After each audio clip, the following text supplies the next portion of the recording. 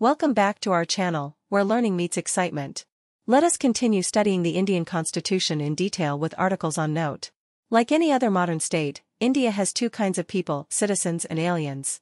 Citizens are full members of the Indian state and owe allegiance to it. They enjoy all civil and political rights. Aliens, on the other hand, are the citizens of some other state, and hence, do not enjoy all the civil and political rights.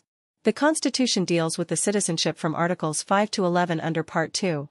However, it contains neither any permanent nor any elaborate provisions in this regard.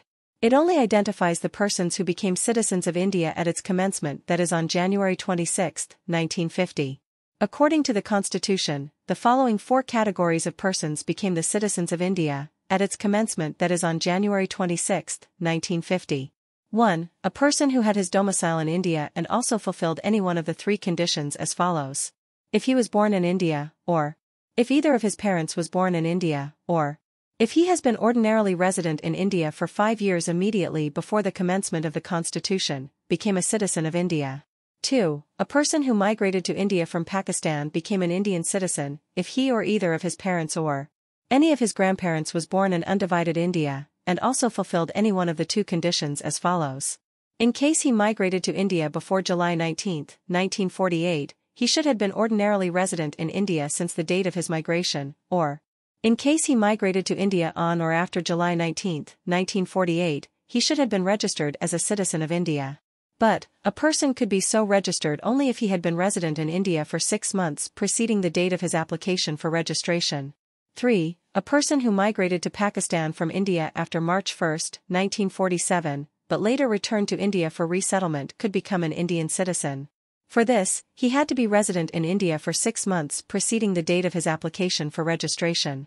4. A person who, or any of whose parents or grandparents, was born in undivided India but who is ordinarily residing outside India, shall become an Indian citizen, if he has been registered as a citizen of India by the diplomatic or consular representative of India in the country of his residence, whether before or after the commencement of the Constitution. Thus, this provision covers the overseas Indians who may want to acquire Indian citizenship.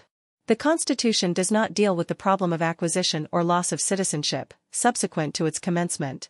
It empowers the Parliament to enact a law to provide for such matters, and any other matter relating to citizenship. Accordingly, the Parliament has enacted the Citizenship Act, 1955, which has been amended from time to time. Articles related to citizenship at a glance. Article 5. Citizenship at the commencement of the Constitution. Article 6. Rights of citizenship of certain persons who have migrated to India from Pakistan. Article 7. Rights of citizenship of certain migrants to Pakistan. Article 8. Rights of citizenship of certain persons of Indian origin residing outside India. Article 9. Persons voluntarily acquiring citizenship of a foreign state not to be citizens. Article 10. Continuance of the rights of citizenship. Article 11. Parliament to regulate the right of citizenship by law. Thank you for joining us today.